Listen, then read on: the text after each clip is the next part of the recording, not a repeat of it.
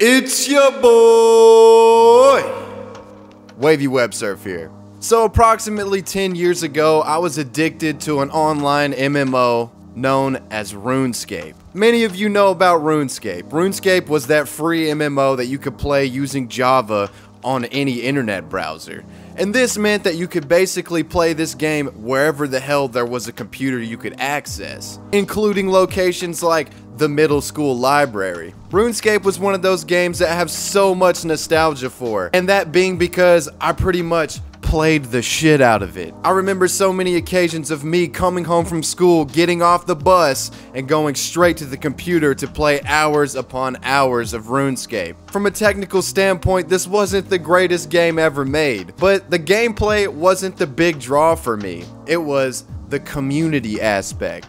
And by community, yes, I mean the other players that I didn't know, but more so my friends that I knew in real life that also played RuneScape with me. This kept me playing the game for years. I was playing this game non-stop for something like 3 years straight. It was kind of ridiculous. But as time passed and more of my friends kind of stopped playing, I saw less and less of a reason to log on. The game just kind of fell out of priority in my life. I always remember seeing people on RuneScape talking about that they were going to quit and they were giving away all their items and, you know, they were never going to come back. You would always hear somebody in the chat box saying, "Hey, you never really quit RuneScape." And 10 years later, I find this to be one of the truest statements I've ever heard. I think this statement of you never quit an MMO that you put a ridiculous amount of time into is pretty true.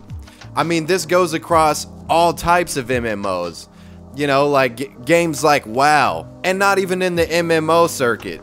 I have friends who are more into the Xbox Live scene where they would play Halo 3 or the Call of Duty Modern Warfare and just get on chat and fuck around. They always talk about nostalgic times about those video games as well.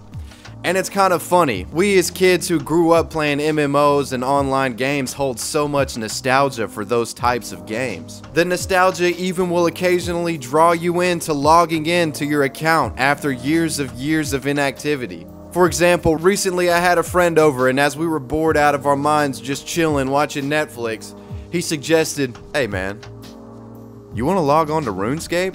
At first I kind of laughed it off and didn't take it too seriously, but as the nostalgia started to creep in, the irresistible urge to log in and play a little bit caught me off guard. So we ended up playing, and it was pretty fun for a little bit.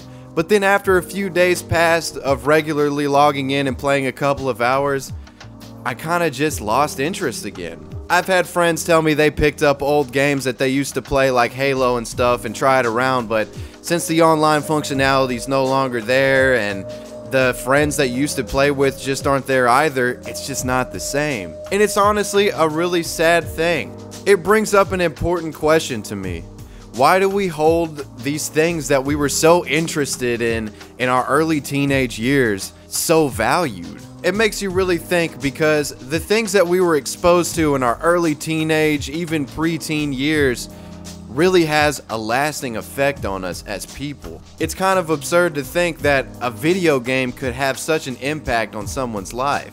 Such an impact that even 10 years down the road, it still enters your mind every now and then, and you kind of think to yourself, maybe I should log in and check it out again. It's kind of like going outside and seeing this old rusty bike laying against the side of the house that you used to ride every day as a kid. And maybe you pick it up, you look at it, and you're like, you know what, I'm gonna give this thing a try. So you blow up the tires and get on the bike and ride it for a few minutes. You relive the nostalgia for a few moments, but after a few minutes, you know, it's time to go back inside and be an adult. I kind of make this analogy as an example of what it's like to play MMOs that you were really into as a teenager. It almost seems like it's something for children, you know? It's really sad to see something that we put so much time in as kids go off to the wayside. I think that's just part of what nostalgia really is, though. It's a longing for the past where it felt better, where it felt everything was fresh, where it felt comfortable. As adults, the reality of it is, life is hard and there are struggles every day. Never again will you have the comfort of getting off that school bus, walking into your mom giving you a big hug, maybe have some Totino's pizza rolls ready for you, and you're playing some RuneScape all night not worrying about anything. Everyone experiences nostalgia differently, but personally that's a big point of nostalgia for me. As adults, I feel like it's important to experience nostalgia in safe doses, for you cannot live in the past. You just need to appreciate it and savor the memories that you made in those great times. You always need to be living in the present and don't get caught up on how life doesn't feel as great as it used to be. This kind of went down a serious path, but this is what getting on RuneScape triggers in my brain. A weird existential crisis, you might call it. Anyways, guys, I know you guys have similar stories of nostalgic MMO online gaming experiences, and feel free to share them in the comments. I'd love to hear them. Anyways, wavywebsurf out. I hope y'all have a great day. I want to give a major shout out to our first 2 Patreon donators. We've got Sadie Brubaker coming in with the slick $2. Sadie, thank you so much. You're amazing, super homie. I've been seeing you in the comment sections. I can't wait to hear from you again.